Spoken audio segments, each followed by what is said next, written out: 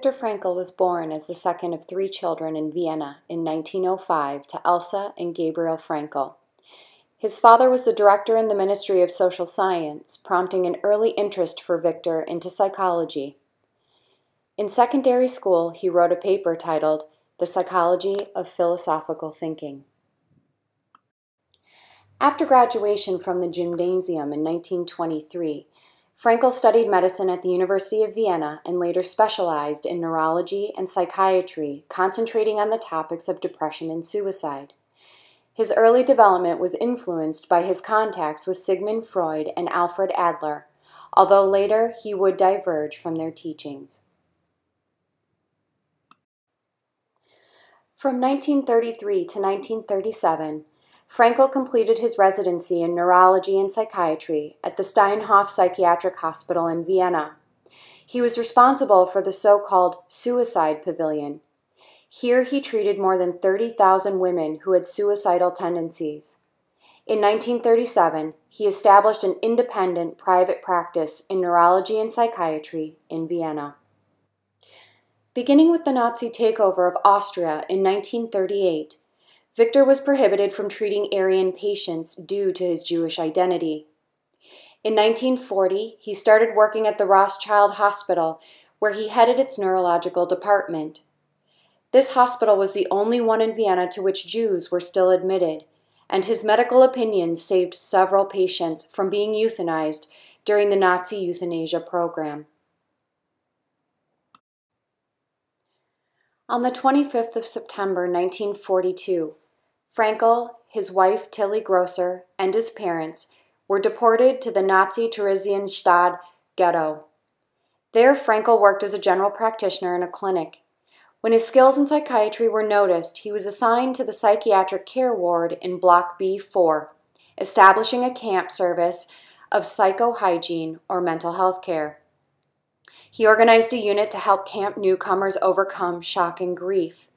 And in 1943, Frankl organized a closed event for the Scientific Society at Theresienstadt, and with the help of Leo Bach, offered a series of open lectures including sleep and sleep disturbances, body and soul, medical care of the soul, existential problems in psychotherapy, and social psychotherapy.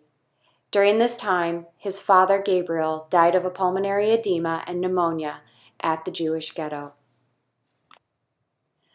On the 19th of October, 1944, Frankl and his wife Tilly were transported to the Auschwitz concentration camp, where he was processed. After 3 years in concentration camps, serving both as a slave laborer and later a physician, Frankl was liberated by American troops. His mother, brother, and wife, however, all died in the concentration camps.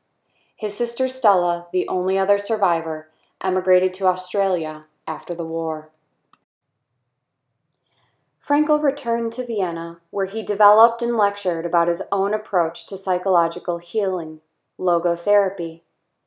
After enduring the suffering in these camps, Viktor validated his hallmark conclusion that even in the most absurd, painful, and dehumanized situations, life has potential meaning, and that therefore even suffering is meaningful.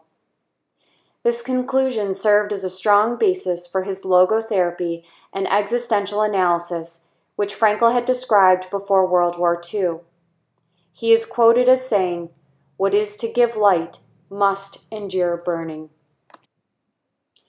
Frankl believed that people are primarily driven by a striving to find meaning in one's life, and that it is this sense of meaning that enables people to overcome painful experiences. Frankl wrote his world-famous book entitled Man's Search for Meaning. In this book, he described the life of an ordinary concentration camp inmate from the objective perspective of a psychiatrist. In 1948, Frankl earned a PhD in philosophy. His dissertation, The Unconscious God, is an examination of the relation of psychology and religion. Nearly 7 years later, in 1955, he was awarded a professorship of neurology and psychiatry at the University of Vienna, and as a visiting professor, he resided at Harvard University, at Southern Methodist University in Dallas and Duquesne University in Pittsburgh. He lectured and taught seminars all over the world and received 29 honorary doctoral degrees. Frankl published 39 books, which were translated into as many as 40 languages. Viktor Frankl's logotherapy and existential analysis is considered the third Viennese school of psychotherapy among the broad category that comprises existentialists. For Irvin Yalom, Frankl, who has devoted his career to a study of an existential approach to therapy, has apparently concluded that the lack of meaning is the paramount existential stress. To him, existential neurosis is synonymous with a crisis of meaninglessness. Viktor Frankl died on September 2, 1997.